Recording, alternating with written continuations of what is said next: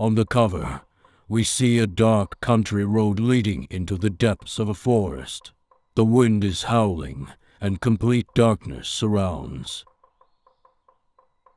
The main character, a young man with a flashlight, ventures into the night forest.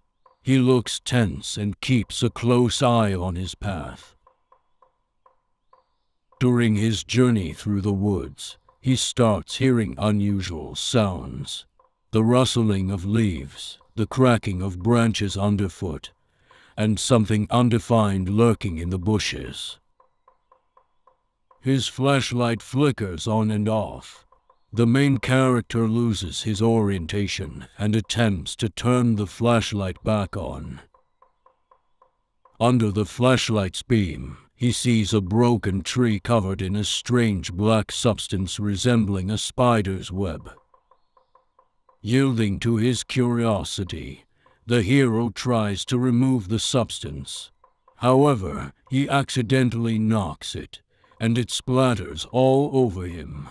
He becomes paralyzed and senses something dangerous approaching.